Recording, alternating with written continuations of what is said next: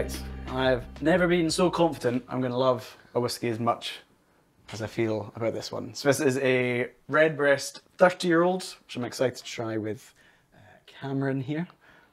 Cameron, Irish whiskey, is this something you're a fan of? How do you feel? I've got a real hidden soft spot for Irish whiskey, to be honest. And I tend to, if I'm off duty, drink more Irish whiskey than Scotch whiskey.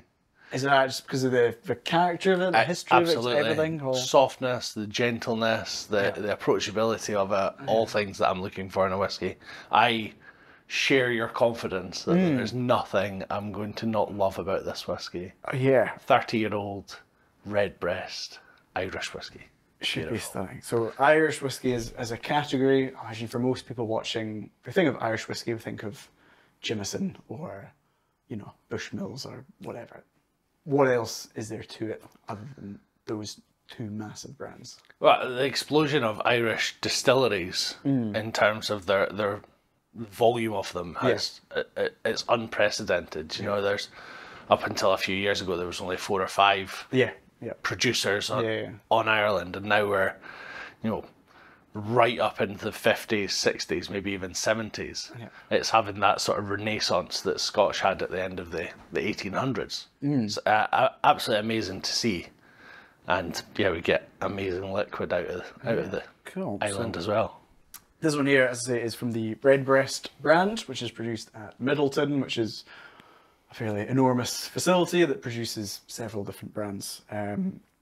Redbreast, is this one of your favourite Irish whiskies? Is it one you keep going back to? It is actually. I love Redbreast, and I visited Cork in September, where Middleton's just to the east of Cork.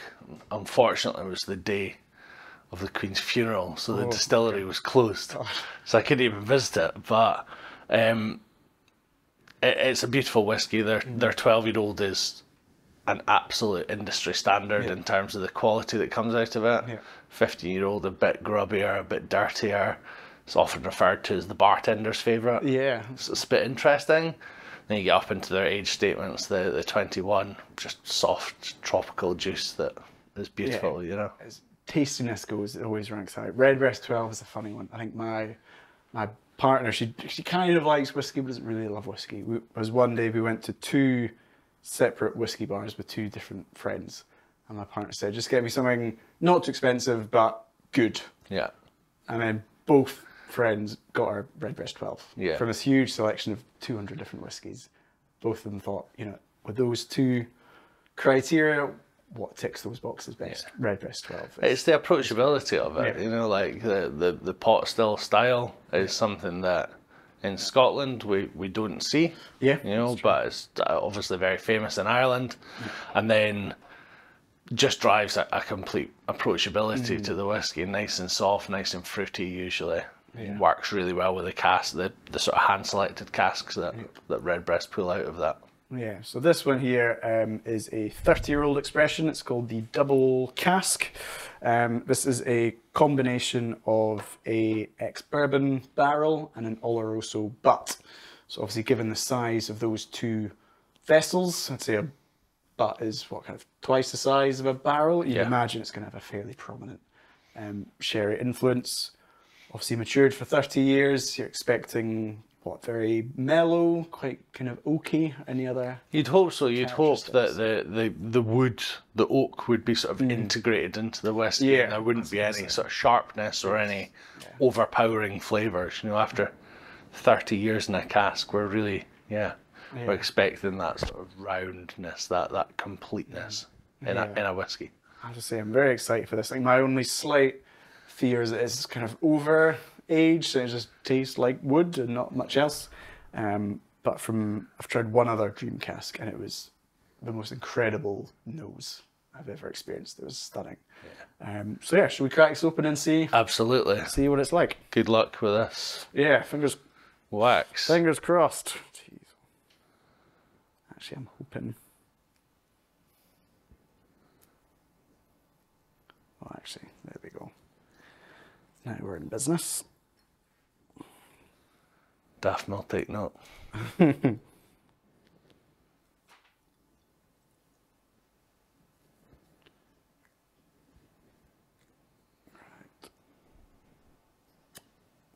go.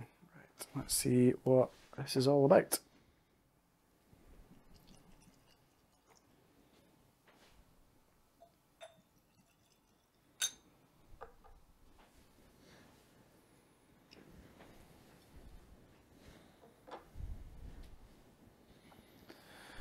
Cool. Right, Cameron, what do we have on the? I mean, colour. It's beautiful, Straight away, isn't it? I mean, it looks delicious. Very inviting. Yeah. Yeah, I would say, very, very inviting. as we said, this is a combination of a Oloroso cask and a bourbon barrel. Seems there's a lot more of that, you know, typical sherry colour, if you like, Indeed. coming through in this one. Indeed. On the nose, is it equally as sherry dominant, or is there some of those more subtle bourbon flavours coming through? The sherry is the more prominent of the two, I would say, certainly. Yeah, it's got that sort of big richness that you would associate with sherry casks, especially Oloroso casks. But I do think there's a lovely liveliness to it as well. Lovely sort of brightness. Yeah, it doesn't feel, or does it smell sort of dull or sort of one-dimensional, which you can sometimes get with very sherried whiskies. Yeah. It is that liveliness, that fruitiness, that sweetness as well. Yeah, I'm not sure whether that's coming from the style of whiskey or whether that is coming from that addition of the bourbon cask. Potentially, yeah. But it's in there, and it's a beautiful sort of complement to the richness of that sherry. Yeah, for sure. Does it smell as inviting as you'd hoped? Absolutely. I was thinking, well, without further ado, let's give this a try. Slange. Slange.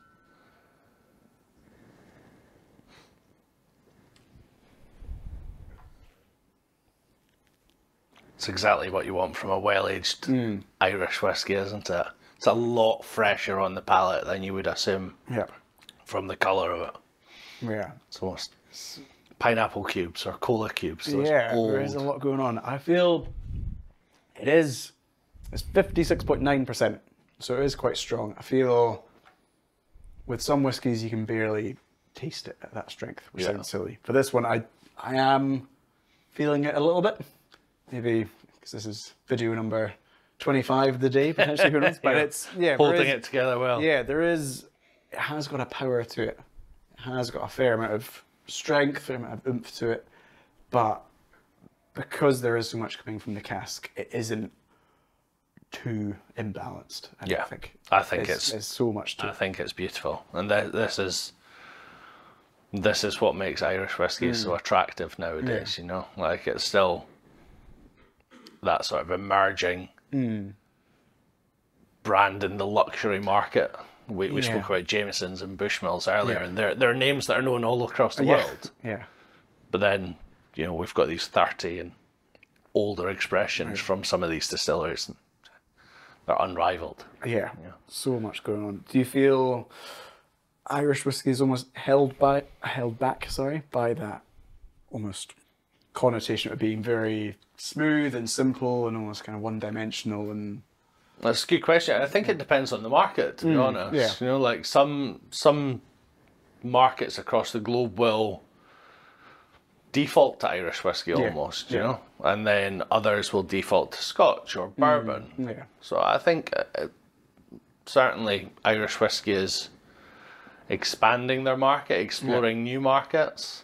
I can't wait to see what happens to the next few years. I'm not sure if it's still the case, but I think recently Irish whiskey was the fastest growing category of whiskey. So faster than Scotch, faster than, you know, English whiskey, Japanese whiskey, whatever. So it's, a very exciting time. Yeah, and you can see why with releases like that. Yeah, I think anybody who dismisses Irish whiskies, I can never match the complexity of a well-aged Macallan or, you know, the depth of a Talisker or whatever. Yeah, give them a try this, because this is full on. This has a lot of... it's quite a dense whiskey, I would say. Yeah, it's dense, it's rich, but it's still got that sort of lovely liveliness as well, and that almost freshness. Yeah. Yeah, I think it's beautiful. Cola cubes and pineapple cubes in abundance. Yeah, absolutely. Do you feel after 30 years of maturation, do you think it's probably hit its peak? Do you think if they'd left it another 5 years, it'd become too over oaked and it would lose some of that liveliness? I think as it's presented just now is as close to perfect as these two casks are going to get. Yeah. You know, and I'm no expert in maturation, but yeah, I think this presentation of it at 30 years old is a really round number. It's a beautiful number, and it's a beautiful tasting liquid as well. No, it's a stunning whiskey, and it's a great privilege to be able to try it. So, Absolutely. Slange, glad Cheers. it's a treat. Slange. Cheers.